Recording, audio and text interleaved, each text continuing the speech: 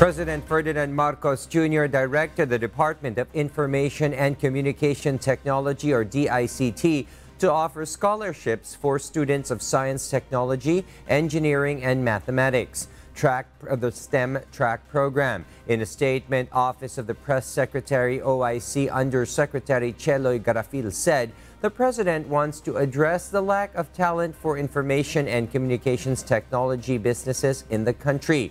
Garafil added that the President has directed DICT Secretary Ivan John Uy to coordinate and determine the specific needs of industry players and address jobs mismatch. This was after Uy noted the ICT industry's observations on the shortfall in students taking up STEM courses and on the lack of the right tools and training among IT graduates. Meanwhile, the Department of Science and Technology Science Education Institute urged interested grade 12 students to apply for the 2023 undergraduate scholarship program. This program is open to STEM students and non-STEM students among the top 5% of their graduating class.